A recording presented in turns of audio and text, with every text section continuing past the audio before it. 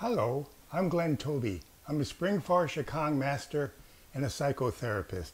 The topic of this 5-minute talk is on the theme of the art of coming home, with a specific focus today on weather. Now, weather is such an unusual thing to bring into what?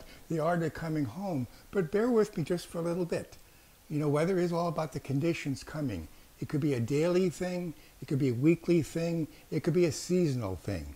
So the weather impacts all of us in different ways. So right now, where we live, about 150 miles north of Minneapolis, in Minnesota, we've had our first really, snowfall that's hit the ground.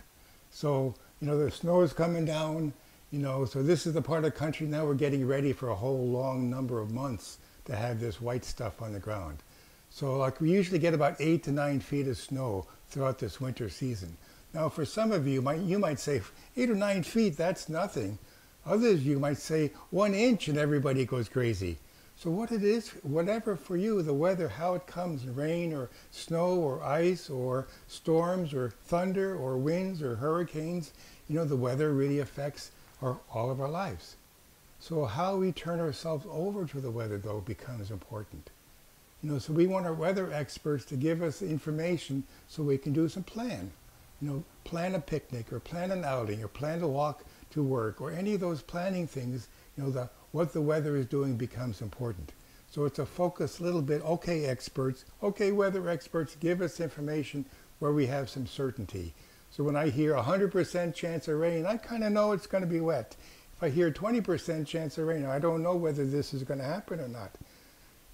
So the idea is a weather forecast wrong or right, or how much investment do we put in that weather forecaster or the weather report? That's okay. That's going to be the struggle for another 1,000 years.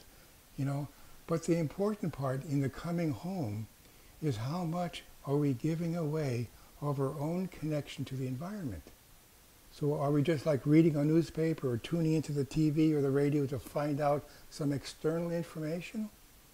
So that may not work for everyone, but tuning into the weather more and more as an inside thing, that it is a practice of your intuition, sensing the clouds moving in, or sensing the wind coming from a westerly direction, or feeling the shift of the wind this way or that way, or feeling the moisture in the air, or feeling a little tinge of cool or cold or bitter, all that kind of being aware of this enormous energy.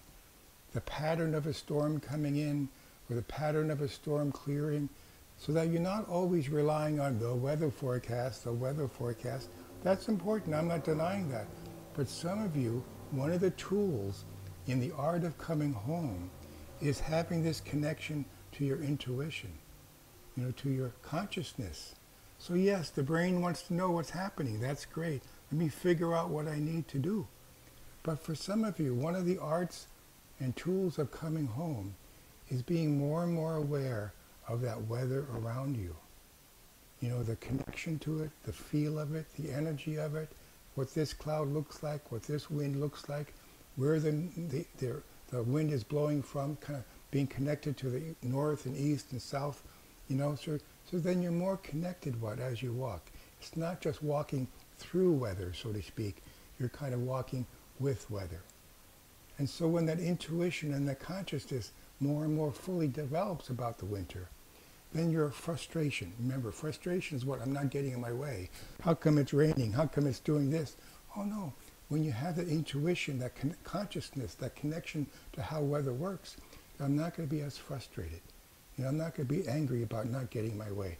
Of course, when the wind was blowing from the southwest, I knew that rain, felt like rain was coming. I understand it. So then one of the tools of coming home is really the intuition, the consciousness development to the environment around you and then becomes within you. Thank you for listening.